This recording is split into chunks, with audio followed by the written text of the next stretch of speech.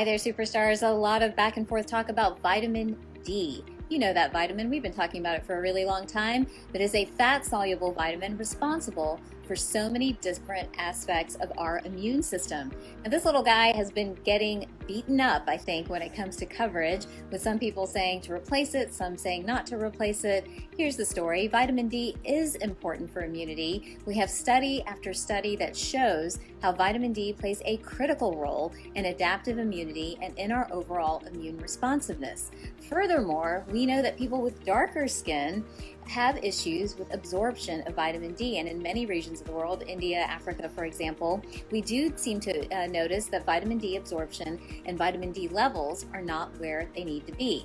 Also in our children, I've got a couple of different studies published here. Endocrinology Practice, it talks about the need for vitamin D replacement, and the other one is from the Journal of Pediatric Healthcare that talks about the need for vitamin D deficiency in lower respiratory tract infections. I've seen some coverage where people are saying that you don't need vitamin D, you need to get a level first. All of that is true to a point. It is important to know your levels, but again, most of us are deficient in vitamin D, and the levels set conventionally are not meeting the needs of today, and definitely not meeting the needs of COVID-19 when our levels need to be super optimized to help immune function.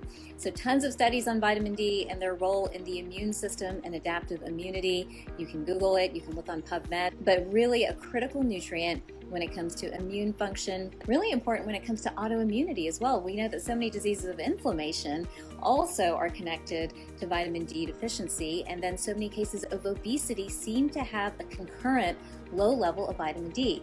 So there's something going on with vitamin D. We need it. It seems to be low in our high-risk populations, especially when we're having this conversation about COVID-19. So I believe in it. I think it's important. If you haven't had it checked recently, you should have it checked. But if it's hard to get into the doctor, at least take a little bit of vitamin D. It can be just 2,000 units a day, and that is not going to cause any form of vitamin D toxicity. I hope that's helpful information. I know there's a lot of discussion about it back and forth. It can get so confusing, but the truth, remember, is usually in the middle. Stay super powered. I will talk to you guys soon.